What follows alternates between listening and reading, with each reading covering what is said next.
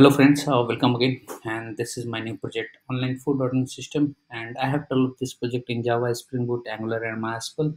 For the Spring Boot site, I am using the STS Spring Boot tool suits for ID. For Angular and Tomcat version, I am using Tomcat version 9. For port, I am using port 8080, and the JDK version is 1.8. For Angular site, I'm using Angular version 12, and MySQL version is 5.6. With Angular, I'm using HTML and CSS, also some of the JavaScript packages. Right. So these all technology stacks I have used for developing this project online food ordering system. So let's start with the functionality. Go through that. What are the features available in the project? What modules we have implemented in this project? Right. So this project title is Online Food Ordering System. It's a mini project which has been developed in Java, Spring Boot, Angular, and MySQL. It's mini project because it has only and only customer operation. There is nothing dynamic. There is nothing about the admin. Right. So admin can't log in. Admin can't add products. Right. So there is no operations. There is no models available for the admin. Only customer operations are here. Right. So if you want admin operations means major project, then you can check on our website. There is major project available which has admin and customer login both.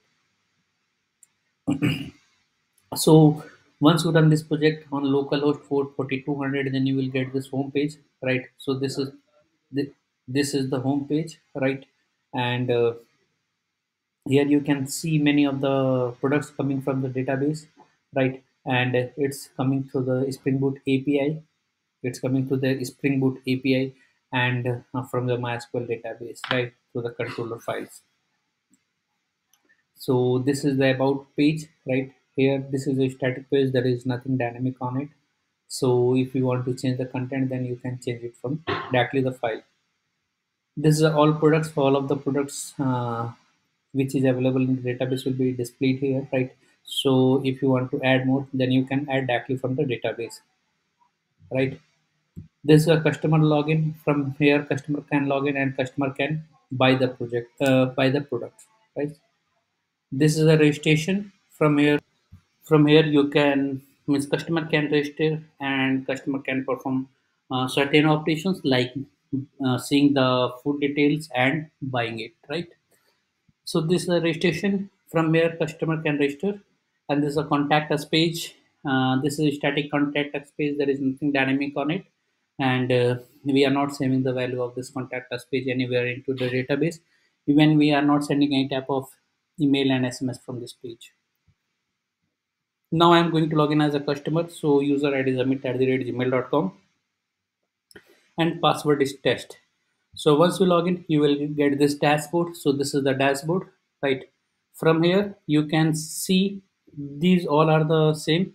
This is my cart. Here, your cart is empty because you have not added any things into your cart, right? This is a my order. Sorry, this is a my order. From here, you can see all of the orders which you have placed earlier, right? So there are a lot of orders here. Once you click on this arrow icon, you will be able to see the items which you have ordered in your past order, right? So now I am going to add some of the product into my cart. I am going to buy it, right? I'm going to purchase it, right? Going to order it.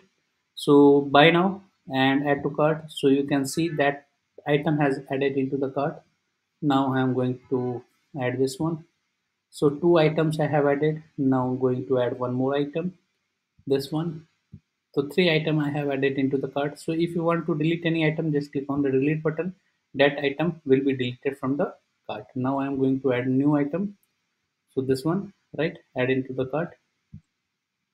So you can see there are three items available into the cart, right? Once you click on the checkout, then you will be redirected to the payment page, right?